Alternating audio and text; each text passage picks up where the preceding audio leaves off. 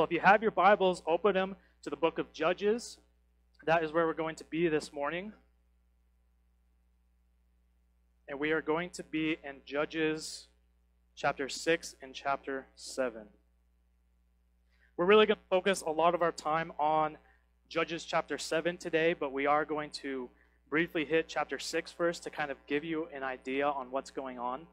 But to give you an idea of the book of Judges and where we're at in our story. So the book of Judges is basically just a continuation of the book of Joshua. If you guys don't know what the book of Joshua is all about, it's basically a continuation from the book of Exodus. And so we see this book of Exodus, and that Moses, he takes the children of Israel out of Egypt in slavery, and he brings them into the wilderness for 40 years. And after the 40 years of the Israelites traveling around the wilderness, we see that Moses passes away. He was leading the Israelites, and the new leader, Joshua, then takes them into the promised land. And from that, in the whole book of Joshua, we see that they go into the promised land and they begin to defeat their enemies, and they defeat the Amalekites, and they begin to become this nation, Israel. But at the end of Joshua, we see Joshua is now passing away. And Joshua is trying to encourage the Israelites that now that they're in the promised land and now that they're becoming this nation of Israel, not to stop, right? That there were still enemies around them, to continue to go and conquer over them and to let everyone around them know who their God is and who they serve. And so that is where we get into the book of Judges, is when Joshua passes away. God then brings up judges to, in a sense, rule over Israel. Now understand, when we say judges, in your minds, you're probably thinking of a judge like we would know one, someone inside of a courtroom, right, in this big black gown, and would be judging cases all day, but that's not what a judge is. Really what a judge was someone who was kind of in a leadership role, right? He might have been the leader of an army, and he brought justice for Israel. And so with these judges, we see through the entire book of Judges, there's a cycle that begins to happen. And as the cycle continues to go on and on, the more things get worse and worse and worse, and there's less godliness in Israel. And so what that cycle looks like is, like I said, Joshua, there's great victory. They are now this nation of Israel, and this victory then brings them into a time of peace. And so it's a time of peace. Everything's great. People are following after the Lord. But eventually, because of this time of peace, it brings a time of sin. And then this time of sin then brings a time of oppression, because the repercussions of their sins now allowed the enemies to come and take over them. And so there was a time of oppression of their enemies. And eventually this time of oppression would lead them to a time of repentance to the Lord. They would realize their sins and they would repent to the Lord. And that time of repentance would then again bring a time of victory. And after a time of victory, guess what? Peace. And peace, sin, and so on and so forth. And we see this cycle throughout the entire book of Judges. However, as the cycle continues to go on, there's more wickedness in Israel, and the judges only get worse and worse until the end of the book. And it's interesting, at the very last verse of Judges, it's in chapter 1, verse 25. It says, in those days there was no king in Israel. Everyone did what was right in his own eyes. And so that was the state that Israel had gotten by the end of Judges, that everyone was doing what was right in their own eyes. There was no righteousness. It was all wickedness. They were living completely in sin. But before we get there, that's not where we're at in our story. Our story begins in chapter 6 with one of the judges of Israel, and his name is Gideon. So if you're familiar with Gideon, he was kind of an interesting character that we see. He started off really well inside of his life. And actually, I would say he didn't start off really well, because he was kind of a cowardly type of person. He was afraid of the Midianites in this time, and we'll explain that as we go through these chapters. But he was a coward of a person, but we're going to see that even though Gideon, this coward of a person, this person that was a nobody, God is still going to use him to deliver Israel from the Midianites. And so with that, if you guys would look with me in chapter 6, we'll begin in verse number 1.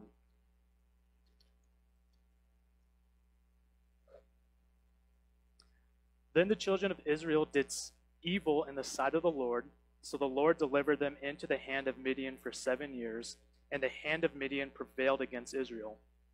Because of the Midianites, the children of Israel made for themselves the dens, the caves, and the strongholds in which are in the mountains. So it was, whenever Israel had sown, Midianites would come up, also Amalekites and the people of the east would come up against them. Then they would encamp against them and destroy the produce of the earth as far as Gaza, and leave no sustenance for Israel, neither sheep nor donkey. For they would come up with their livestock and their tents, coming in as numerous as locusts. Both they and their camels were without number, and they would enter into the land and destroy it. And so here in our story, we're seeing that this was a time of rebellion for the Israelites. They were living inside of sin. They did evil in the sight of the Lord. And so because of that, now we see that the Lord is going to bring oppression over them, right? The Midianites for 7 years, it said, would have an oppression over them. And God is going to use this oppression of the Midianites, in a sense, to chastise his children. Oftentimes what God kind of does to us, right? We'll explain that a little bit more as we go on. But we see this time where the Israelites, they're taken over by the Midianites. Anytime they had any type of sustenance, the Midianites would come in and just wipe it away. They're hiding in caves and dens. And then it finally says in verse 6, so Israel was greatly impoverished because of the Midianites, and the children of Israel cried out to the Lord. And it came to pass when the children of Israel cried out to the Lord because of the Midianites, that the Lord sent a prophet to the children of Israel, who said to them, thus says the Lord God of Israel, I brought you up from Egypt and brought you out of the house of bondage. And I delivered you out of the hand of the Egyptians and out of the hand of all of those who oppressed you, and drove them out before you and gave you their land. Also I said to you, I am the Lord your God.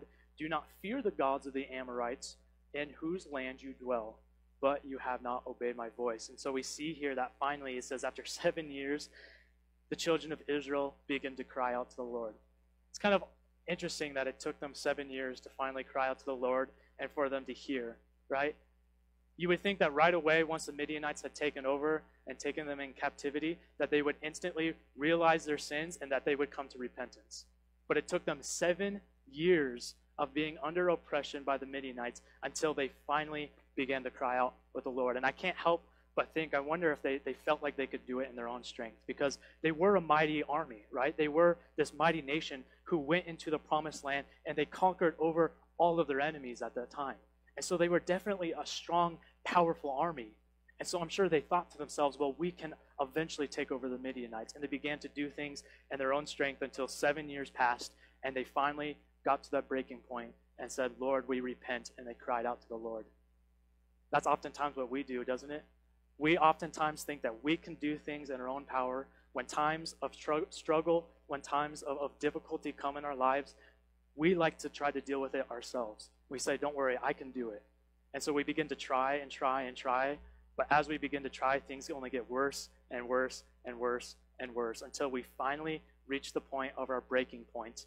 And then we resort to God. God becomes our last resort inside of our lives. But church, I would say, why would God be our last resort in our lives? Why do we have to go through 7 years of oppression before we finally get the message of our sins and we come before the Lord and ask him to deliver us? Why not God be our first resort and to say, Lord, please help us in this time. I cannot do this on my own strength. I'm going to rely on you straight from the get-go. I don't want to go through this time of oppression. I don't want to go through these times of difficulties. I want to give it over to you because in your strength, I can conquer this difficulty. But the children of Israel had to take 7 years in order to finally come to this place of repentance. Now an angel of the Lord, in verse 11, came and sat under the terebinth tree, which was in Ophrah, which belonged to Joash the Abiezrite, while his son Gideon threshed wheat in the winepress in order to hide it from the Midianites. And the angel of the Lord appeared to him and said to him, the Lord is with you, mighty man of valor. Gideon said to him, O Lord, if the Lord is with us, why then has all of this happened to us? And where are all of his miracles which our fathers told us about, saying, did not the Lord bring us from Egypt?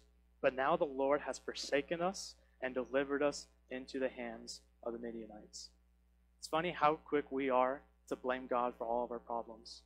As soon as things start getting bad inside of our lives, as soon as we face difficulties, the first thing we go to is that God has failed us and his faithfulness has failed us.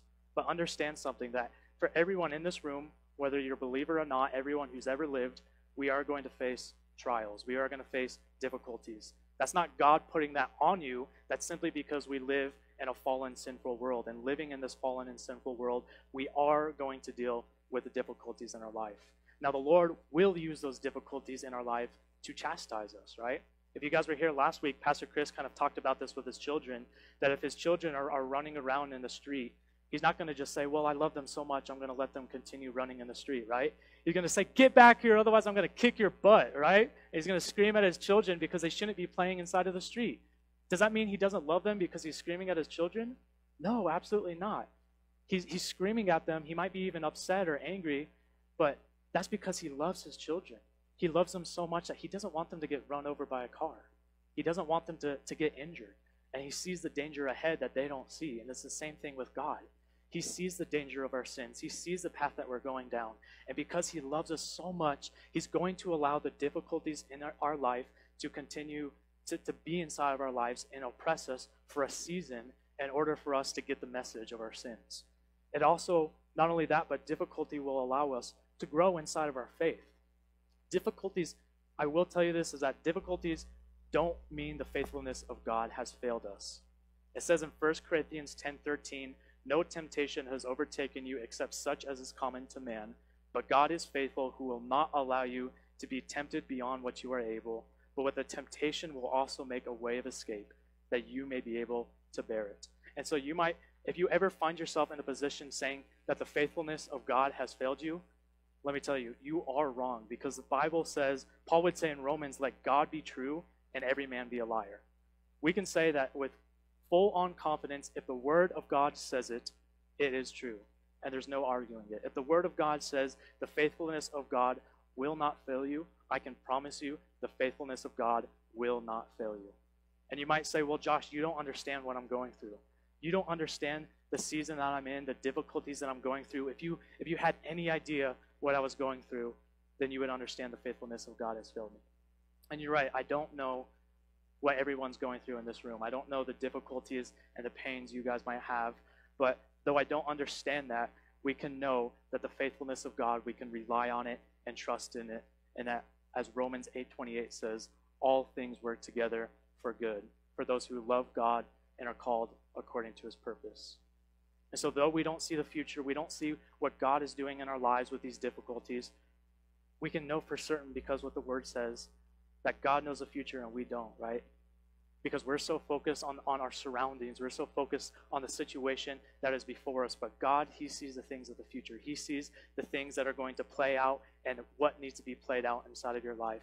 And if you can rely on that and trust in that, man, you're going to be grown in your faith. Man, you are going to be that much closer to the Lord, and he is able to do that work inside of your life.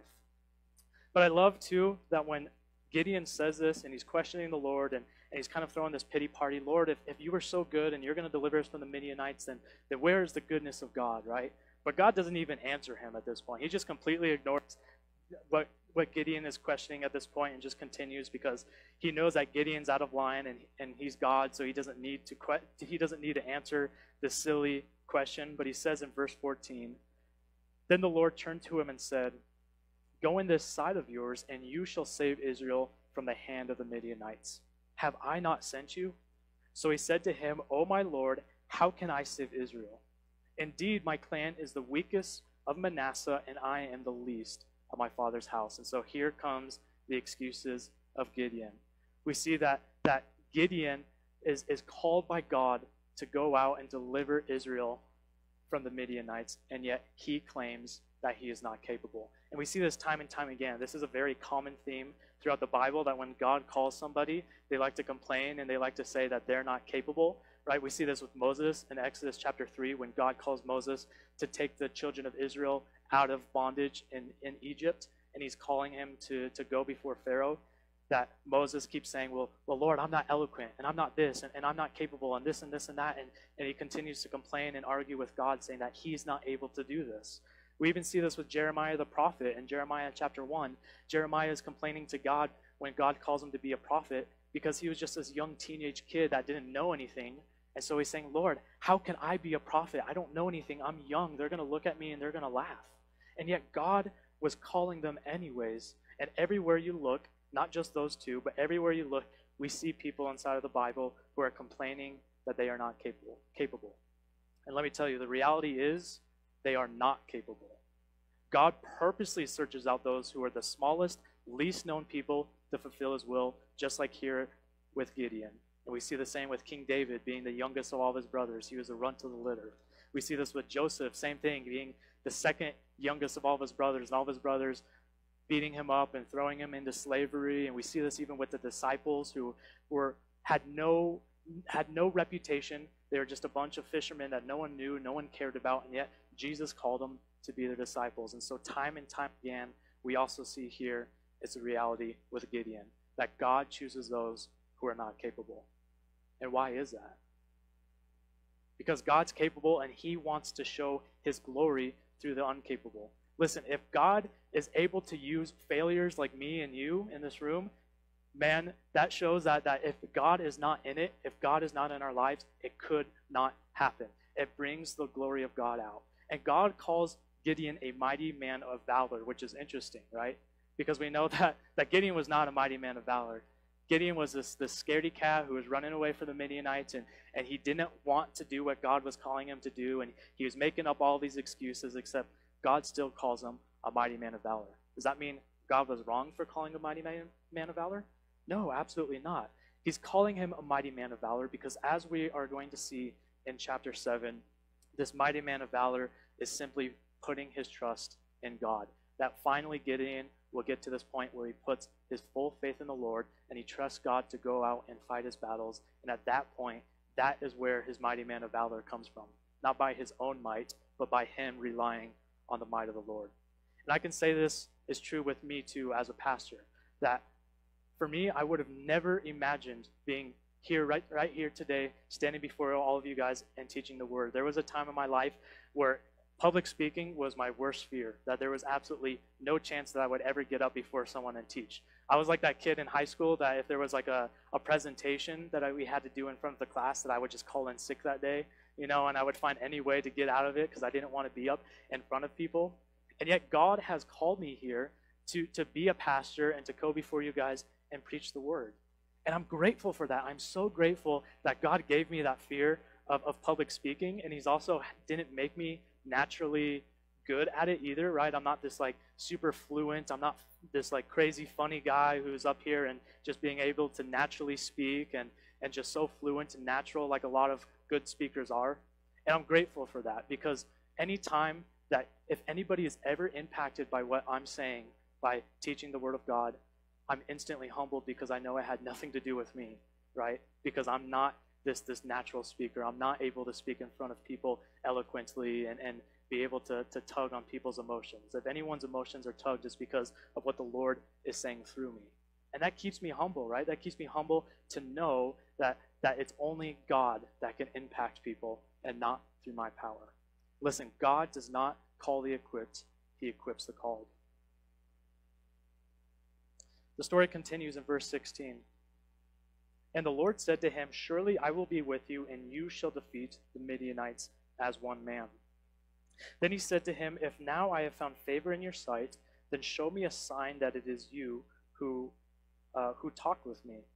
Do not depart from here, I pray, until I come with you and bring out my offering and set it before you. And so right here is where we're going to kind of stop, and we're going to skim through. We're going to go through to chapter 7.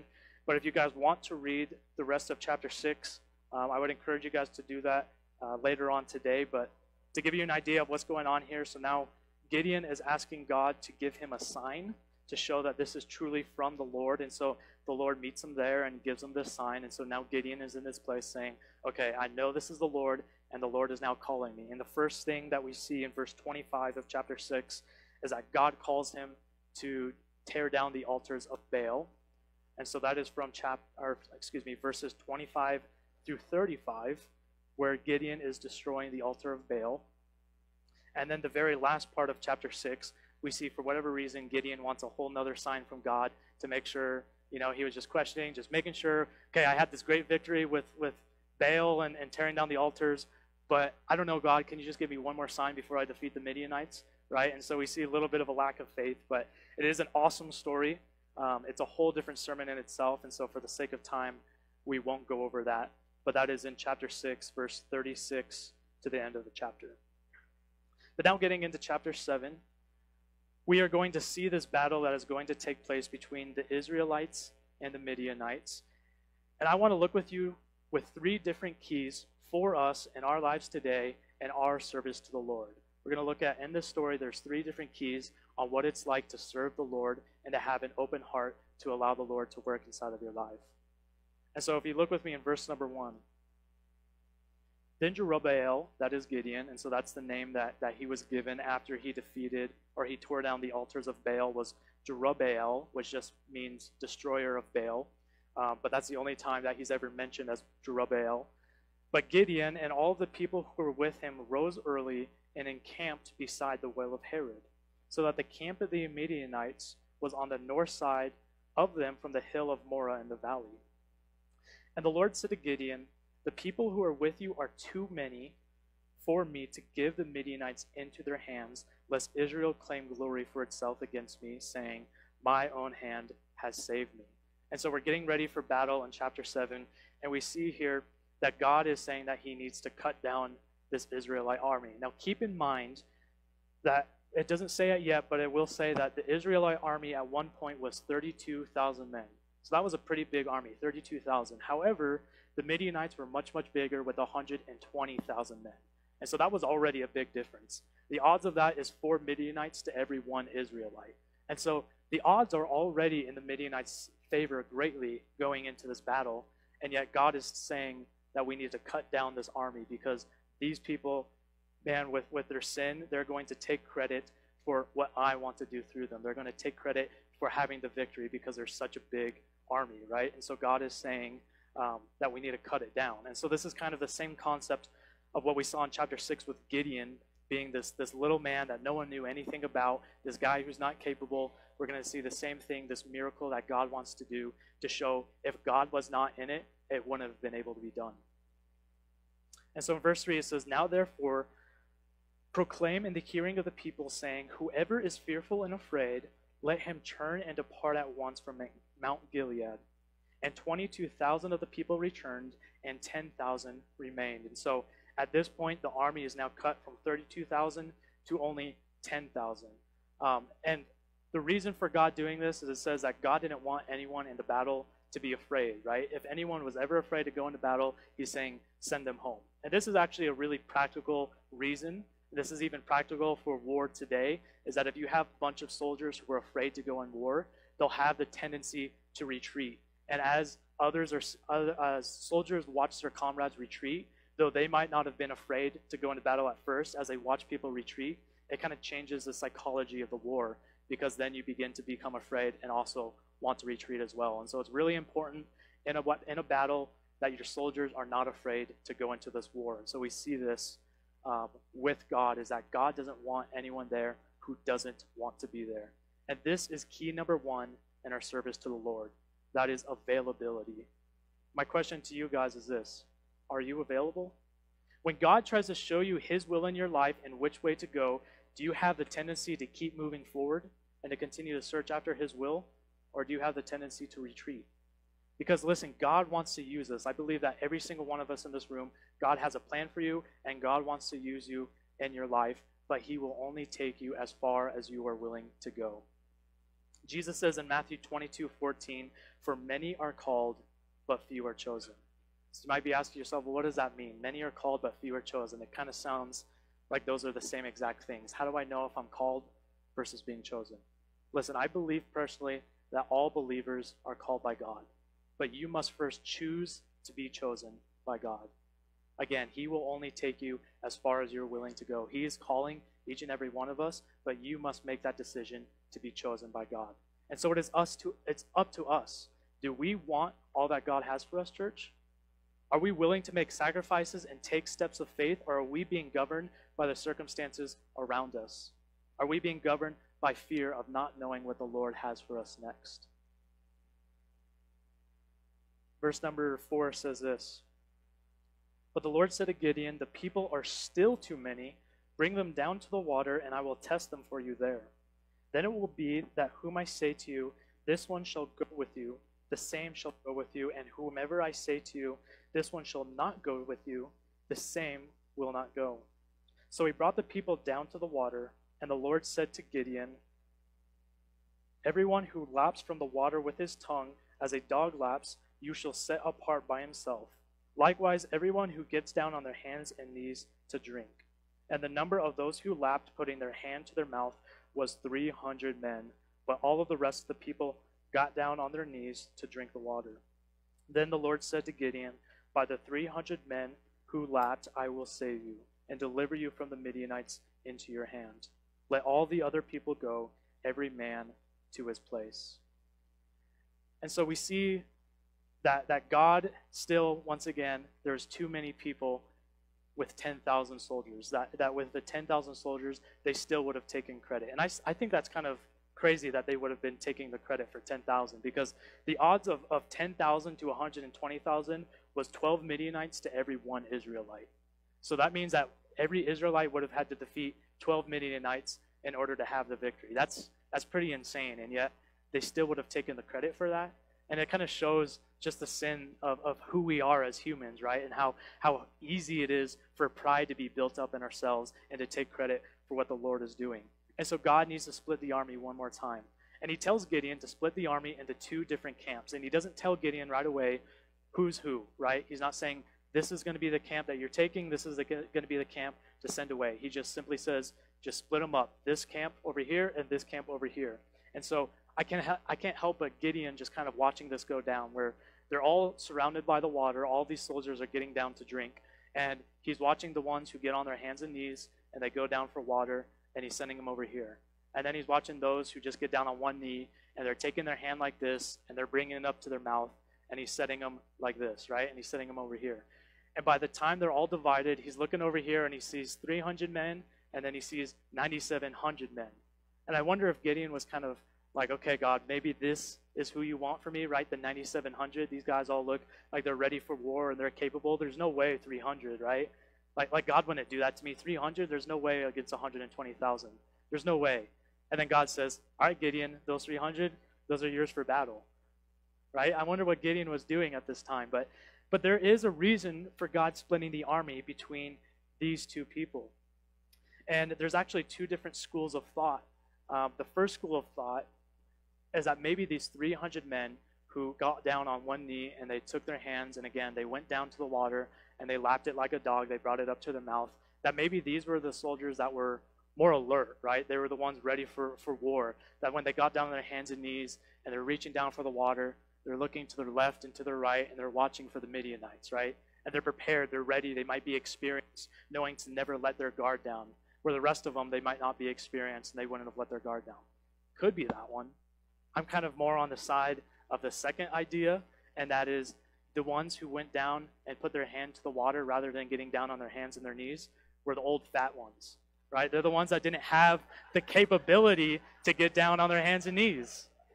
Maybe it was the old guys who kind of had a back problem, and so they had to kind of go like this and get down on a knee to reach for the water. And the bigger guys that wouldn't be able to have that capability to get down on their hands and knees, right?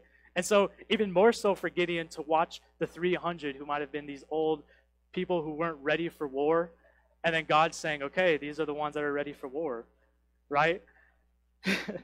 And this brings us to key number 2 in our service to the Lord.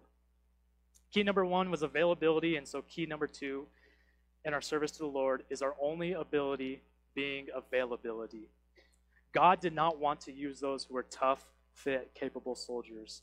Because again, time and time again, as we've seen through this story, the same exact theme, that God wants to use those people, that when people look at this victory, they can only say it's through the power of God. That if God was not in it, it could not have happened.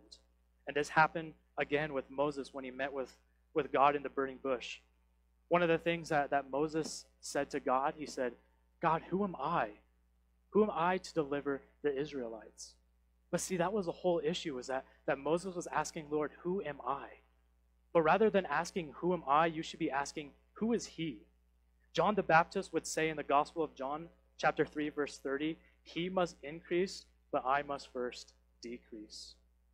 That doesn't mean, now let me explain that. This doesn't mean that if you're naturally skilled and God has given you amazing gifts, that God doesn't want you to use them, right? Or you're not capable to serve the Lord with these amazing gifts. God has given us all very unique, special gifts in our lives, and he wants us to use them to bring forth the glory of God, right? Maybe some of you guys are really good with music and you know how to play an instrument. And so God might want to use that talent in your life to be on the worship team. Or maybe you're really good with children, and so he would want you to serve in children's ministry. He's given each of us individually our own specific gifts to use them. But the tendency with these gifts that we need to be careful as human beings, because pride builds up in our life very easily, is to take the credit for ourselves. And so God is making sure 100% that he's going to use these 300 people, the old fat soldiers that have no experience, who don't even know how to swing a sword, in order to bring victory to Israel. It says in verse 8, so the people took provisions and their trumpets in their hands, and he sent away all of the rest of Israel, every man to his tent, and retained those 300 men. Now the camp of Midian was below him in the valley. It happened on the same night that the Lord said to him, arise, go down against the camp, for I have delivered it into your hand. But if you are afraid to go down to the camp with Purah your servant, and you shall hear what they say. And afterwards your hand shall be strengthened to go down against the camp. Then he went down with Purah his servant to the outpost of the armed men who were in the camp. Now the Midianites and the Amalekites and all of the people of the east were lying in the valley as numerous as locusts, and their camels were without number as the sand of the seashore in multitude. And so God now here is going to give one more confirmation to Gideon and to his soldiers, that as they're getting ready to surround this Midianite camp, as it says, is a giant camp, right? 120,000 people. It's as if it was a bunch of locusts down in this valley. And it says that the camels weren't even being able to be numbered, as if it was the sands of the seashore. And so God wants to give them one more confirmation, just to make sure that there's no fear building up inside of them. Because granted, if you're standing and you're watching this 120,000 soldiers down in this valley, there's probably a little bit of fear that would be building up to you at that point, getting ready to go into war. And so God is saying, Gideon, go down to the camp, and I want to confirm to you one more time that I will deliver you from the Midianites. And so it says in verse 13, and when Gideon had come, there was a man telling a dream to his companion. He said, I have a dream. To my surprise, a loaf of barley bread tumbled into the camp of Midian. It came to a tent and struck it that it fell and overturned, and the tent collapsed. Then his companion answered and said, this is nothing else but the sword of Gideon, the son of Joash, a man of Israel. Into his hand God has delivered Midian and the whole camp. Really, barley bread of all things to dream about? But it's funny here is that this dream that they had, again, this Midianite has this dream of barley bread rolling down this hill and destroying a tent of Midian. And you would think, barley bread? Like, that's so random, right? Why wouldn't it be like some type of rock, you know? But the reality is, as they've kind of interpreted with his friend, is that this dream was Gideon. That Gideon was going to come before the Midianites, and that he was going to destroy the camp of Midian. And his barley bread, does anyone know what barley bread even is? Barley bread is the most nasty bread that anyone could ever eat. Barley bread was something that people didn't really eat unless they were like starving to death. It was something that you gave your animals to eat. And so this barley bread is rolling down, and that's the thing that destroyed the camp of Midian, right? And so again, that's just kind of funny that of all things, Gideon would be likened unto barley bread. But that's exactly who he was. He was just barley bread, and God was going to use him as a rock.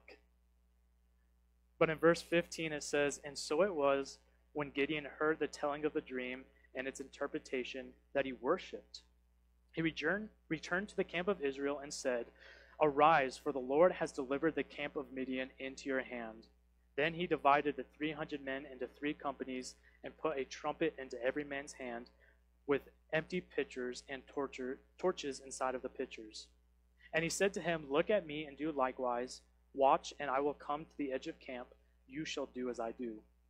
When I blow the trumpet, I and all who are with me, then you also shall blow the trumpets on every side of the whole camp, and say, the sword of the Lord and of Gideon. And so we see as they're getting ready to surround this camp that Gideon splits them up into 3 different companies. So one company, 100 over here, maybe 100 on the other side, and 100 over here, and they're going to do their best to surround the camp of Midian. Now, keep in mind that this is going to be in the middle of the night, So they're surrounding the Midianites.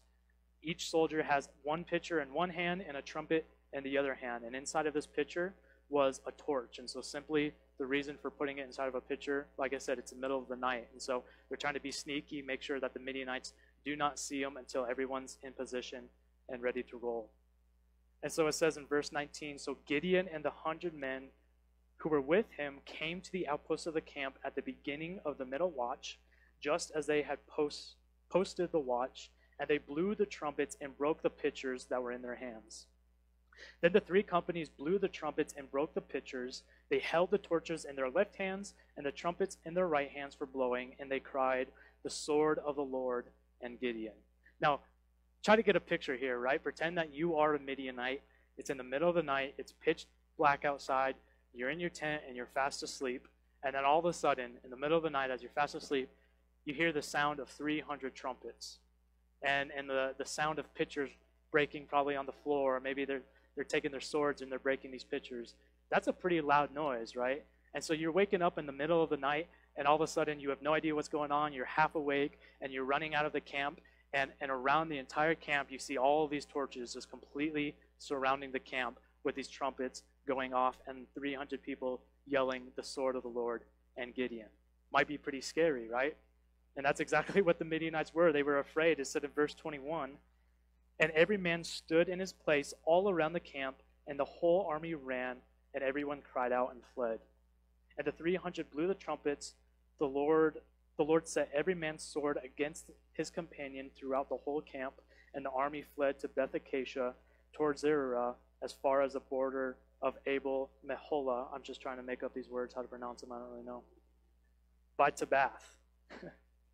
But anyways, we see here that as, again, they're running out, it's in the middle of the night, they're half asleep, they're waking up, they're listening to these trumpets, they're watching all these lights around them, and they're afraid because though it's only 300 men, as we know, they didn't know how many men there was. There could have been 100,000 behind each and every one of those torches. And so they begin to freak out. Some of them begin to retreat, running away. Others begin to just kill each other. They take out their swords, and they're confused on what's going on, and so they begin to attack each other.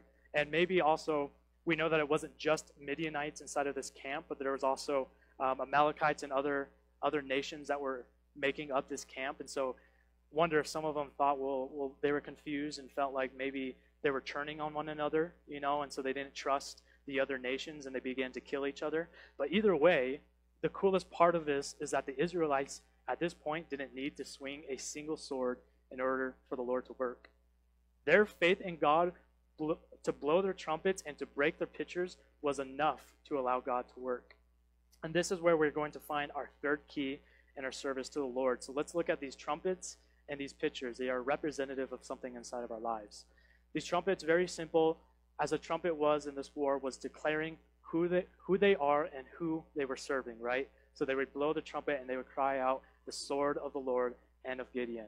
And so the same for us in our lives, that as believers, that we would blow our trumpets and letting people know who we serve and who our God is, and that we would be unashamed of the gospel and allow people to know who we serve.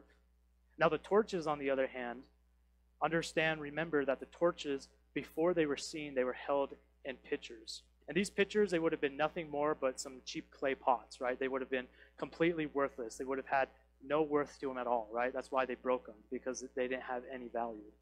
The only thing that they were good for was to hide the light that was hiding inside of the torch, right? The torch was inside it to hide that light. But they had no real impact on the Midianite army. The real impact came from the torch. And so this is what it is saying, that you and I, we are called to be just like that clay pitcher. That Jesus would be living inside of us as that light. It says in 2 Corinthians chapter 4, verse 5, for we do not preach ourselves, but we preach Christ Jesus our Lord, and ourselves your bondservants for Jesus' sake. For it is the God who commanded light to shine out of darkness, who has shone in our hearts to give the light of knowledge of the glory of God in the face of Jesus Christ. But we have this treasure in earthen vessels, that the excellence of power may be of God and not of us. These earthen vessels that Paul talks about in Corinthians, again, simply just means clay. These clay pots, these clay vessels that are of no worth. Yet oftentimes, we like to focus more on the pot rather than the treasure inside. We like to think that this vessel is so valuable, and we like to put the vessel first, and we like to think that it has some type of worth to it. But the reality is, it's completely worthless. The real value is not in the vessel at all. The real value is a treasure inside, and that is Jesus, or the Holy Spirit that is living inside of our lives. And so here is the key. Listen, not just the torch, but the vessel. The key is this: the vessel must first be broken in order for the light to shine. And so key number one was availability. Key number two, your only ability is availability. And key number three, brokenness equals usefulness. When you finally get yourself out of the way, God will begin to work in your life. And sometimes this process is painful. God will allow times of trials and struggles inside of our lives, as we talked about before, to break us down. He allows us to go through that fire to break us down. But the best part is, he doesn't let us stay broken. Once we are broken and we go through the fire, he allows that fire to refine us. Just as Isaiah 48:10 says, "Behold, I have refined you, not as silver, but I have tested you in the furnace of afflictions." And we look at afflictions as always as a bad thing inside of our lives. And rightly so, right? No one wants to go through afflictions. If we could, we would like to go through absolutely no difficulties and everything would be great all of the time.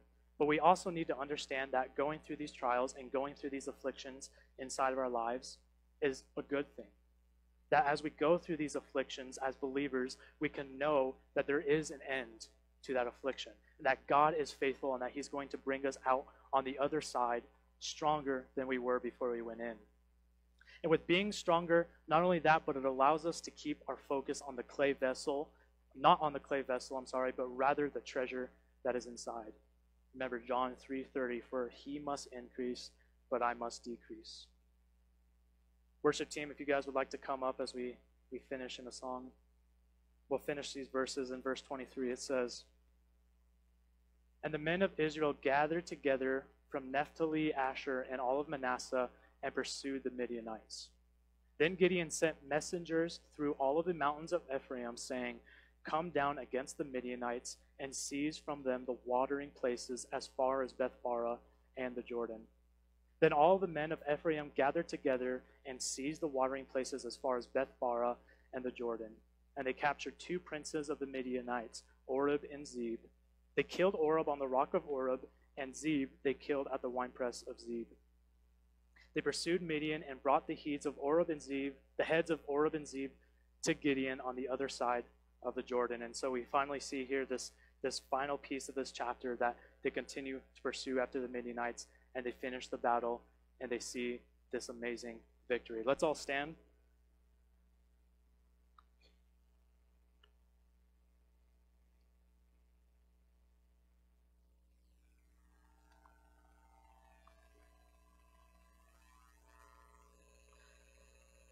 Church, let me ask you, do you want all that the Lord has for you in your life?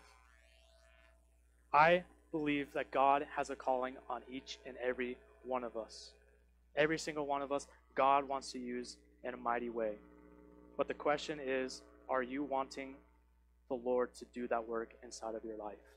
Are you willing to be that willing servant, to be available, to not focus on the circumstances around you, to understand it has nothing to do with your own power, with your own might, but that we can be that mighty man of valor through the strength of the Lord? To allow yourself to be available, not to focus on your own abilities, but the Lord's abilities. And as we go through this life, as we go through these afflictions, and we deal with struggles inside of our lives, that we can know that we have faith in the Lord and trust in him, that his faithfulness will come through for us time and time again. If you truly want the faithfulness of God, if you truly want his will done inside of your life, you are not going to miss his will. I know a lot of people think that they've missed the will of God, that they get to this place inside of their lives where they're so afraid of missing out on God. They're saying, well, how do I know what God's will is in my life? What if I miss out on the will of the Lord? What is going to happen inside of my life? But let me tell you, if you truly, with all of your heart, are striving after the will of the Lord, you are not going to miss his will. You will not miss it. And even if you feel like you've made a mistake somewhere inside of your life where God had a plan for you, but you already missed out on it and God can't use you. Listen, that is not true. God will continue to use you in your life wherever you're at. No matter what mistake you might have made, no matter where the Lord might have been calling you and you might have missed out on, God will still use you mightily. He has begun a good work inside of your lives and will complete it until the day of Christ. And so if you're in here today and you want prayer, if you want truly the will of God to be done inside of your hearts, I encourage you to come get prayer. We're going to have leaders up here to pray for you guys. I believe we'll have the back room open for prayer as well. But don't leave here today without getting some prayer. Let's pray as we close. Father, we come before you, God, and Lord, we ask that you would have your way inside of our hearts. You would have your way inside of our lives, God. Lord, as it can be hard as we go through this life, to focus on you and what you have for us, because we're so focused on the circumstances around us and we think we know what's best for ourselves, but the reality is we don't. We don't know what's best for ourselves, but only you do, Father. You see our lives laid out. You see the future. You see what you're going to do in us. I pray, Lord, that we would have that faith and that trust in you to know that you are working and that you are going to complete that work inside of our hearts.